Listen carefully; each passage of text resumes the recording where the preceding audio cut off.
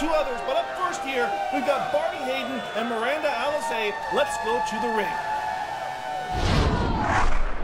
And fans, we see that the competitors already in the ring here. Of course, both of these girls were participants in the Gail Kim Diamond Division's title invitational tournament. They were eliminated in the first round, and so this is kind of a second round, not a second round, but it's basically a loser versus loser. Well, I don't want to call either of these girls losers because both of them are very, very accomplished, especially Barbi Hayden. I didn't say that they were losers as an overall. I'm saying in this tournament they were the two losers, but that's okay because guess what? We can call this a redemption match. That's great because I have a feeling that whoever comes out victorious in this would have to be considered a strong contender for the ultimate winner in that Gail Kim Invitational tournament. As we see Barbi Hayden now taking over on the arm of Miranda Alize. Referee Nick Chin keeping an eye on the action. Keep your chin out of it, Nick.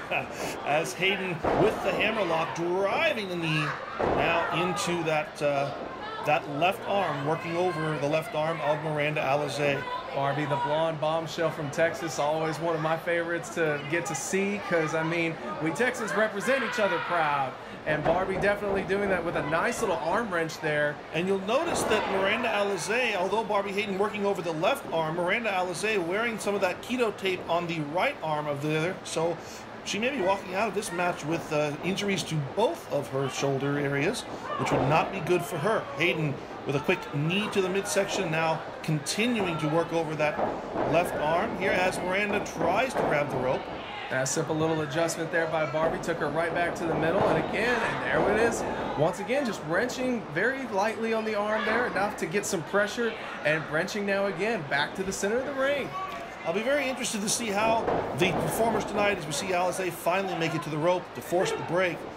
Oh, but Hayden, I don't think Hayden actually broke the hold. No, she just went straight to the arm drag to get her away from the rope. I'm assuming that that's still within the rules here. Well, Nick Chin not forcing the break, so I guess we'll continue on with this. As I was saying, I'll be interested to see how the performers tonight adapt to working in an outside environment. As you can see, we're in an open air situation here, and that is unusual for a lot of independent professional wrestling, but these two do not seem to be having any troubles with it so far, and believe me, oh, look at that. I can see a #1 fan right there. And there's another one right there in the background, too.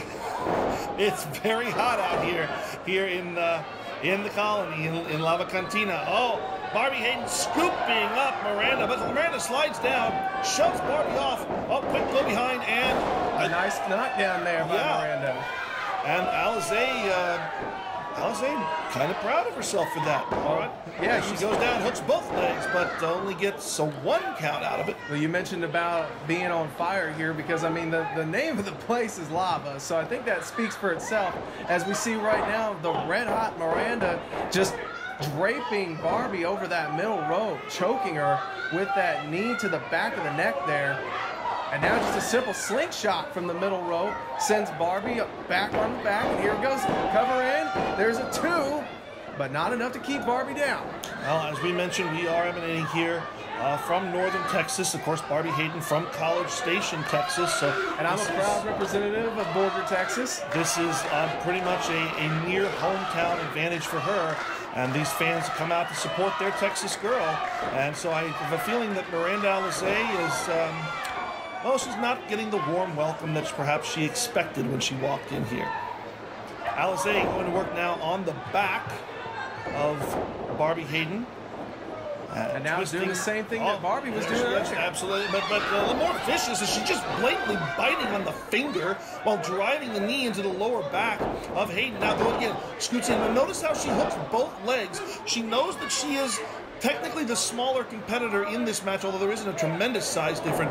But I think she understands that she's going to have to exert more power in order to try to keep Hayden down for that 3 count.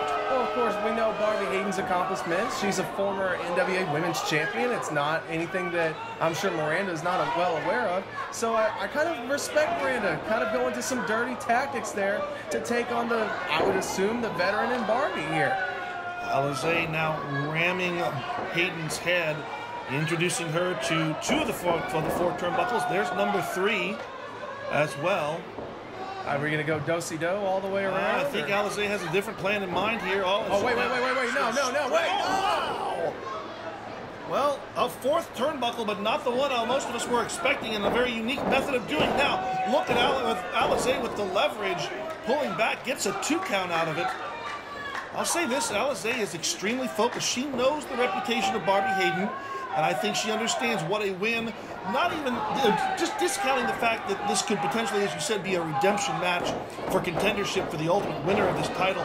She understands what it would mean to her brand to beat win over Barbi Hayden. That nice driving drop kick there in the corner, drags Hayden out of the corner, again, hooks both legs, and very close there, but again, Nick Chin says only 2. It's a strategy that I don't really see much of anymore when you hook those 2 legs there. I've always thought it was a smart strategy, and Miranda showcasing her intelligence over this. That's very sound in-ring work there by Miranda. Again, gotta give her props here. Alize continuing to work over the back of Barbi Hayden. And now it looks like she's pumping it up, and Alize charges in, but only to be greeted with an elbow from Barbi Hayden. Hayden now intercepting Alize and knee to the midsection. There's another one, but Alize fires back with a shot to the midsection herself. Oh, now perching Barbi with this time. We're going to go upstairs. This has not been the area that either of these women have chosen. Oh, and now draping Hayden over. No, Barbi actually has a hold of the arm. Oh, you're right. The camera angle obscured that, but that was Barbi in control of that. Barbi stretching that arm out, and as we mentioned, that veteran sound maneuver there. Oh, now Barbi down, but only to land right across both knees, almost like a code breaker-like maneuver. But again, only enough for 2, not quite enough for 3. High-impact moves, and you can see from the expression on Barbi Hayden's face that this entire match has taken quite a lot out of her. She has been on the receiving end of a huge amount of punishment for the duration, always since like the opening couple of minutes of this match. Here comes Alize, but again, meets that back elbow. Straight to the elbow, now up to the feet.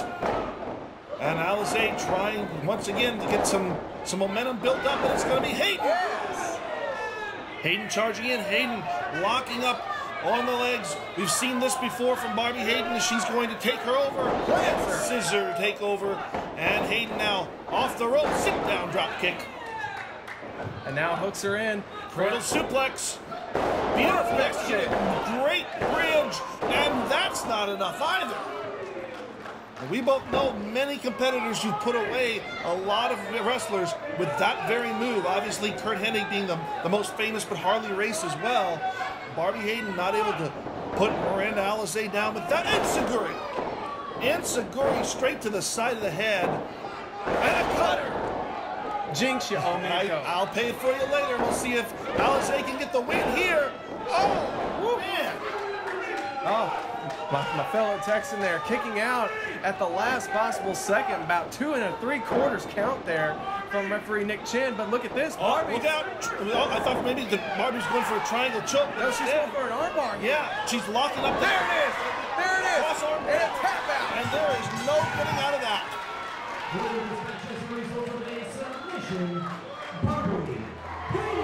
Well, Barbi Hayden proving once again why she has been at the top of the women's division in many, many territories, and with a great victory, a redemptive victory here in this match against Miranda Alize.